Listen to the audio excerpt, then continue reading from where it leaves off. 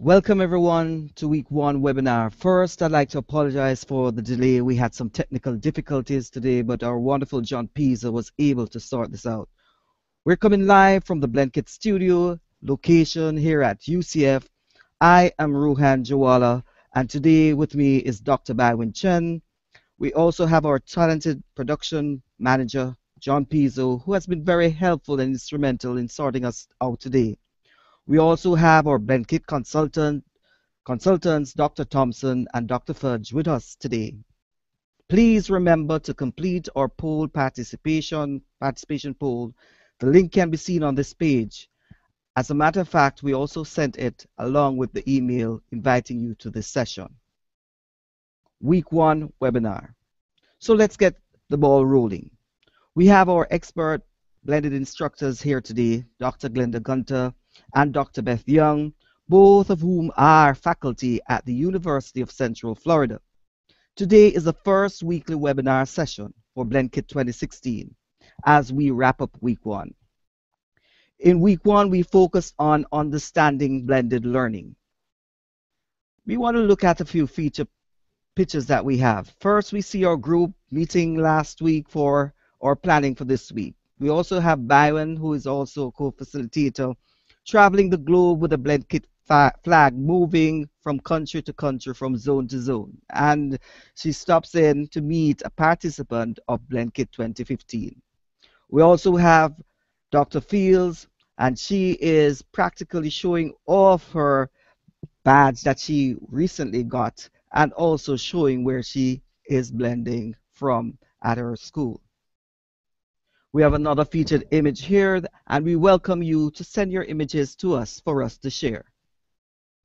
Another feature of individuals blending. So we welcome your photographs and your BlendKit locations to ensure that we can share in the community. Email your photos to blendkit.edu or post your photographs to flickr.com and tag it BlendKit. All right. So we have a learning community. As of today, we are over 1,400 in numbers. We are indeed developing a community of learners. You should use this opportunity and network with others across the globe. This is a wonderful opportunity for you to do that. As a matter of fact, our learning community is extensive, as shown in the BlendKit map that we have presented here. We have participants from Europe, North and South America, Australia, and the Caribbean, Asia, and Africa. We are off to a pretty good start, I think. And in the next 5 weeks, we will journey together as we explore blended learning.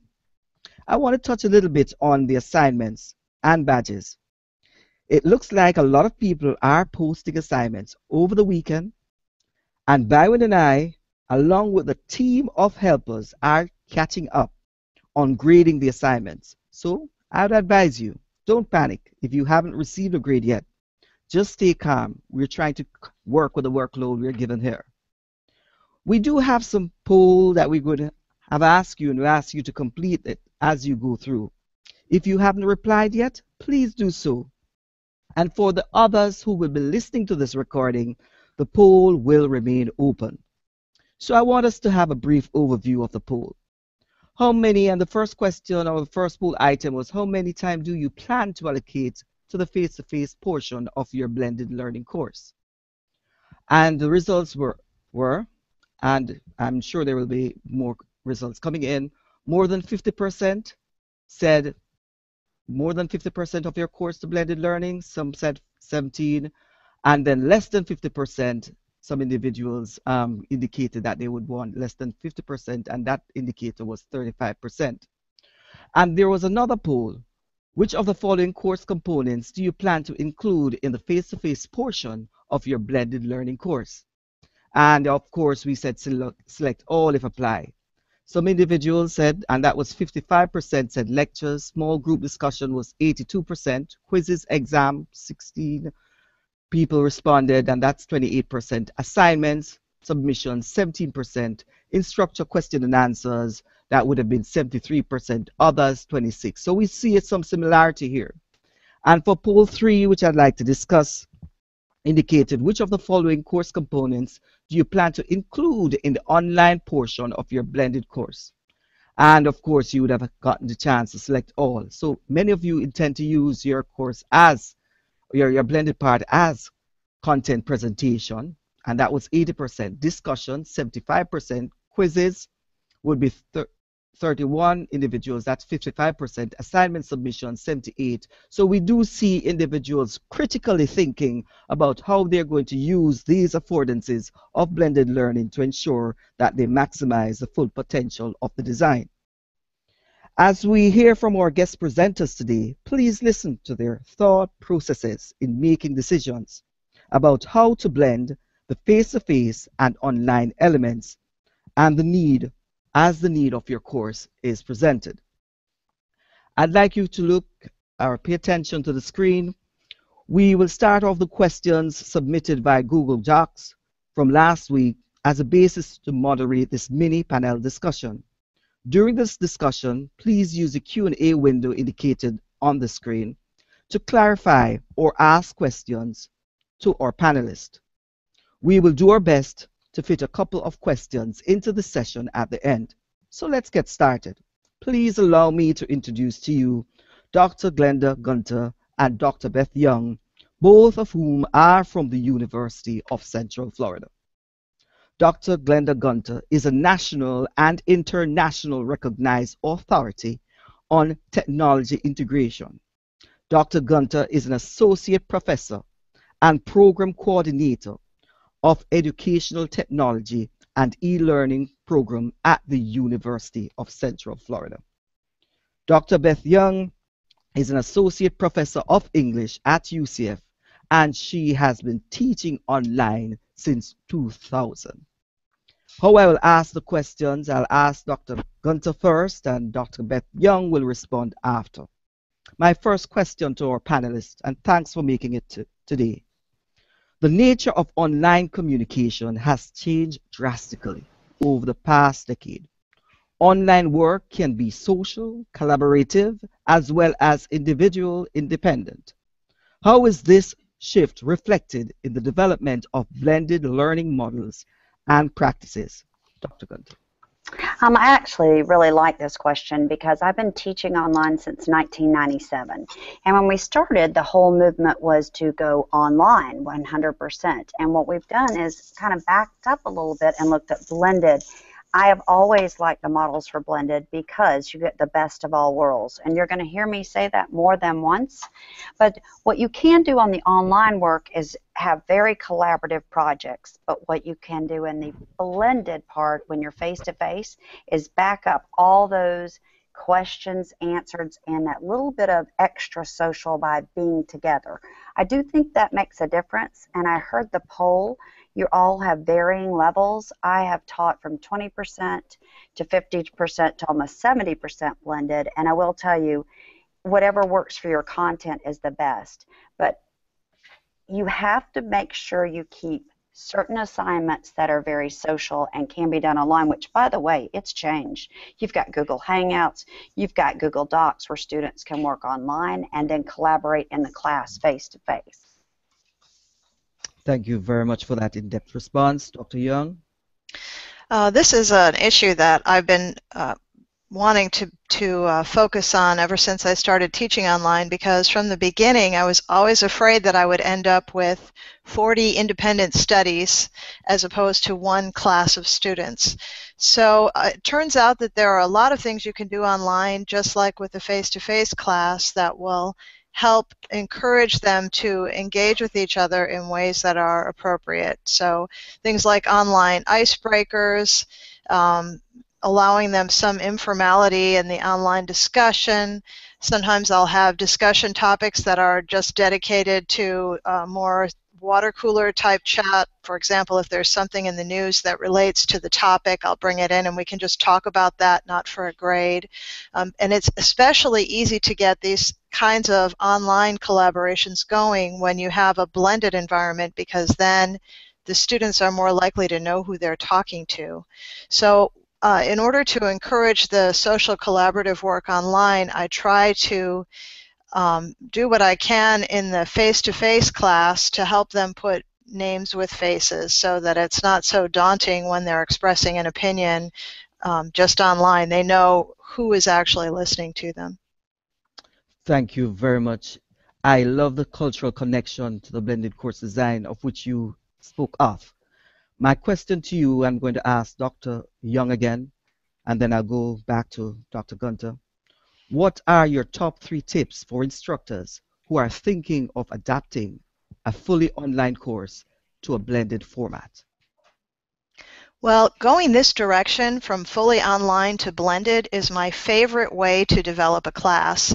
And in fact, even now when I'm teaching a brand new prep for a blended class, I try to think of it as online plus. I try to do what I can online, for example, turning things in online, and then I think of the class as a way to support the online things. So some of the questions that I consider when I'm trying to decide which thing are we going to do where. First, I try to consider which assignments are likely to need a lot of explanation or some other kind of ease into it, and then I try to give a running start in the face-to-face portion. So for example, there are some online assignments that I have that are quite a lot of work, but students don't always realize that it's going to be a lot of work. They look at it and they plan to start working on the assignment a couple of hours before the deadline. So for those assignments, I try to build in some time in the face-to-face portion where they'll actually begin and get an idea of what's expected of them and be able to work together so that when they return to their computers later, they know what's going on and they're more likely to do it appropriately. I also try to figure out which things would I really miss doing. There are some activities, if I could figure out how to do them online, I'd do them in every class. So, for example, my students are learning the International Phonetic Alphabet, and I like to have a kind of a competition in teams where they, kind of like with a spelling bee, practice using the IPA. And I just can't figure out how to have a spelling bee kind of activity online. So I save those for the face-to-face class. And then finally, anything that I can do in a face-to-face class that will help students get to know each other better, I try to build that in also. So my top 3 tips are: look for assignments that need a running start, do the things that you can't do online, and do the things that will help students interact face-to-face. Wonderful. Dr. Gunter? I totally agree with Beth on those. Those are some of the best suggestions. I've done this often, and I've moved to a fully online class, and I, like Beth, Dr. Young, got stuck in some assignments that just did not work online. And if I could figure a way, but I found that blended format made a difference. We could actually do things that are so interactive, and of course my personality and their personality comes out. One of my suggestions, which is a kind of a instructor serious, is when I went from the online, everyone got confused about what assignments were online, what assignments were in class, and where were they supposed to be. So I started sending out, and I know it sounds silly, but I started sending out reminders. Remember, this is this type of class. Remember, we're going to be face-to-face. But what I found out even on my calendar, and it's worked very successfully, is I mark the dates. I change the lettering on the assignments, where if it's a web assignment, it has a W in front of it. If it's in the classroom, it has an F in front of it. And I also did that for the sessions. That has eliminated the problem of getting confused. I also absolutely agree that moving things from the online to blended, if you think about your assignments, there are some assignments that I was actually doing in a blended class that worked better online. Those are the things you think out prior, and it is amazing how you can flip a classroom. That's my best success, is I've been flipping my classroom that we spent 2 weeks online learning all about video production and the product we were going to do, but once we got in class, the face-to-face, we truly flipped it. We focused on the skills and running with it. So that was my 2 top, and the other I support what Dr. Young has said because they were excellent. Thank you. Some wonderful tips here. I'm going to go back to Dr. Gunter at this point. What are some common blended learning pitfalls we should know upfront so we can attempt to avoid them? I would say back to you need to make sure that you look at your own curriculum, your own content, and decide which direction you're going to go with what assignment. You need to do it up front. And I've made a few mistakes myself, so you have to be very careful with making sure that type assignment can be flipped. And I will say we have to play with it a little bit. The other thing, and I brought this up, is the calendar. The calendar is a serious tool that I use very strongly that actually links to assignments because of the confusion. But a biggest pitfall I know is I had to learn that if assignment was online, it was graded and the feedback was online. If an assignment was in the class, the feedback went to them and we discussed it in class. I had to separate that for them. Now, sure, you discuss some other assignments in class that are online, but it caused a perfect line between letting the students know the difference in where we are and what we're doing. Thank you, Dr. Young. Yes, I completely agree with Dr. Gunter. One of the biggest problems is that it can be hard to integrate the two pieces of the class, and it's especially hard for some busy students. They tend to focus on either the online and think of the face-to-face as an afterthought, or they expect everything important will happen face-to-face and consider the online as an afterthought, and then it's very easy to get confused about which things are happening when and where. So I try to come up with a good principle that will help me keep straight what the difference is. So for example, this semester in one of my classes, I've decided the face-to-face portion is where we're going to examine examples that will apply the concepts from our readings to. And that's where I try to direct most of the face-to-face classes. Doesn't mean I don't do other things, but when I have that principle in mind, then it's easy for me to keep straight, and it's also easy for me to make very clear how the face-to-face part relates to the online part and how the online part relates to the face-to-face part. And when I can, I'll write that into the assignment. I will say specifically during the lecture, we're doing this now because, and that it helps me keep things straight and it helps students keep things straight. The changing fonts idea is great. I've tried that too and it works really well. So some things are in all capital letters and some things are in lowercase letters in the printed materials. And in general, being very, very organized so that you know before the semester starts which things you're doing where and why, that will really help. Okay, thank you very much. Based on time, I'm going to ask the final question and then turn it over to Dr. Byron Chen, who will take it on. In your opinion, how much time should the instructor designate to answering questions online? Should the instructor give the students a time frame for when he or she will be online? Well, I may not be the best role model, but what has worked for me the best is to just monitor the class very often and answer questions as soon as I can. I know sometimes my husband complains that I'm online all the time, but when I spoke to my colleagues at UCF, I ran some focus groups of people who were very experienced at online instruction, and they all said the same thing. Now, I don't feel any obligation to be available 24/7. I don't feel an obligation to answer questions at 10:45 at night, but I do like to pay attention to what's happening because sometimes there's a setting or something that I need to change, and the sooner I do it, the sooner students can get on with their work. Sometimes it's just a quick question that I can answer and then students can get on with their work. Sometimes a student sends me one of those meltdown messages, my marriage is breaking up and I lost my job, and I'm not going to ignore that. So for what works for me best is to just, whenever I can, be aware when I've got questions coming in. All right, thank you, Dr. Gunter. That is absolutely what I do. I found out real quickly that I couldn't be on 24/7.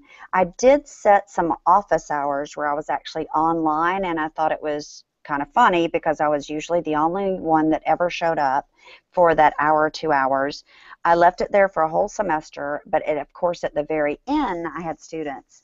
But I found it's better. I just answer questions all the time. But a strategy I came up with that I thought was, it seems, well, the students said it really worked well for them.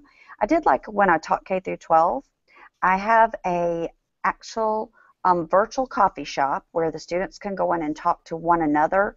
And I told them that Dr. Gunter is not judgmental, but that if someone else can answer your question first, just like I did in K through 12, ask a student first, then ask me. But I do monitor it, and I can see when they're way off. It's also helped for collaboration between the students, but it helps them then come back to me. Yes, I answer all their questions. And a lot of times, if it's totally off in their virtual coffee shop, I post to the group, not in their area, but in the regular discussion, and say, hey, I've been seeing this question quite often. And I give them an answer. Things that are funny are the syllabus. They'll ask each other about questions about the syllabus and little things. But I have found that they do answer each other pretty well, and it helps me guide the temperature of my class. Thank you very much. Based on time, we could not ask another question, so I'm going to turn it over to Dr. Baron Chen at this point in time. Over to you, Baron. Thank you, Rohan, and thank you so much, and Dr. Gunter and Dr. Yan. And since we lost some time at the very beginning of the session, I'm very sorry to say that we have to cut short the Q&A session. So we have some questions and comments on the Q&A board, and Rohan and I will compile and forward those to Dr. Gunter and Dr. Yan, and we'll try to get some responses back to you, to the group. And as we wrap up today's webinar, we want to touch base on some housekeeping items. First, while the majority of you have told us you are getting a lot out of BlendKit 2016 and that you are clear on how to engage with the course, we have received some comments indicating that some of you are having some issues to connect with BlendKit 2016. And you're not sure on where to start. So this is an important issue worth addressing briefly in our time together here. Just a reminder, and this is a professional development experience designed for flexibility. And unlike the full credit college courses we are discussing here, there are no mandated assignments or grades. It might be confusing to know there is both a public website for BlendKit 2016 and a Canvas course. If you are getting lost between these two sites, stick to the Canvas course. Everything you need is in Canvas. The reason that you are seeing many of the course resources on the BlendKit website is so that these materials can be accessed once the course is closed. So make sure you bookmark the website outside of Canvas. When you are in Canvas, click on the modules link in the left menu. If you do not see the modules link, click on the three short lines on the top next to the course number. In the modules, the week's learning activities is the first item you will find under each weekly headings. You will also find an assignment for each activity. Remember, the activities are optional. It is up to you to select activities that meet your learning needs. We are also providing guidance to you in the weekly announcements, reminders, and again, the modules learning activities. If you have any questions, run into difficulties, or you are just not sure how you can make the BlendKit 2016 course work the best for you at any point, please message us in Canvas or email us at blendkit@ucf.edu. We would love to hear from you and see what we can do to help. Speaking about hearing from you, the next slide is just talking about the emails and tweets we have seen throughout the week. Some of you asked, what do you need to do to complete the course? Remember, the level of participation is really up to you. You have to set your expectations. As far as readings go, we have module week 1 and 2 available. In the discussion area, we've got some great community going on. Please feel free to post in those areas, and also remember you can create your own discussion topic. We have got a lot of discussions related with course design and definition of blended learning going on in the discussions area. If you are interested, head over to the discussion area and check those out. Also, the social networking, the participation is up to you. I know that we have participants who are using blogs and wikis and Twitter accounts. That is great. And some of you are not as active in those platforms. That is okay too. You pick what is comfortable for you. We also give you the week 1 feedback form. We appreciate those who were able to fill that out. And here is some feedback we already received and appreciate. Most of you are finding readings and DIY tasks the most helpful. A couple of comments we received about clarifications on how to start. So many stated that the orientation webinar helped clear that up. So please feel free to review that section of the webinar or send us an email and we would be happy to assist.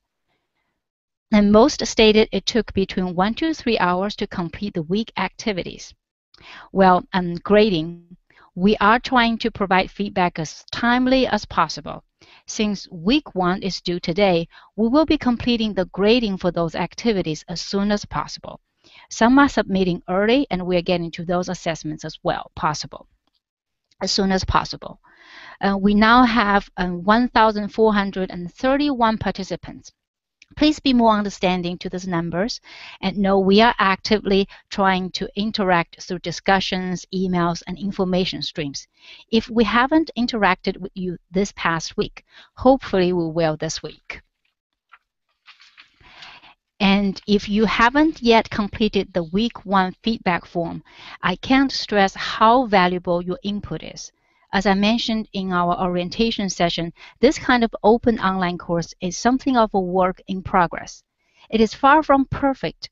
Your feedback can help ensure that we meet the needs of all of our participants. The week 1 feedback form is available at this bit.ly link. This is a short URL that we created, but you can always access the feedback form inside the Canvas course under week module 1. We'll be providing you with feedback opportunities each week during the course. We're very excited to announce that so far we have about 30 local cohorts from different institutions registered during the BlendKit 2016. Here is a list of institution names on the slide. If you are from one of the institutions, but you haven't got a chance to connect with your cohort, feel free to contact us and we would be happy to get you connected with your point of contact person. It is still not too late to start your own institutional cohort. From our past experience, we've found that when you're in a cohort with local colleagues, there's more of a sense of accountability and a greater sense that you actually take action on the good intention to use resources in BlendKit. And also, we will offer a customized blended learning consultation with cohorts that consist of 10 people or more. Towards the end of BlendKit, we will also offer a webinar on what's next, targeted to our local cohorts. But everybody, of course, in BlendKit is welcome to join the webinar. Later today, you'll be receiving an announcement message from us with some guidance on getting the most out of week 2. During week 2, our focus will be on the interaction possibilities available in blended learning courses. And you'll have the opportunity to receive some help in getting hands-on with making web versions of your course documents suitable for sharing with others online. As a reminder, if you'd like to proceed in a linear way through the course, you will probably find the module page and weekly table of contents helpful. And you may access the week 2 module via Canvas by clicking Modules. You may also choose week 2 activities. You can also access from either the BlendKit schedule page or the learning activity pages on the external BlendKit site. In next week's webinar, we'll be joined by Dr. Daniel Fatasek from Oregon State University and Dr. Ida Mirali from Ohio State University. I hope you'll join us for that session.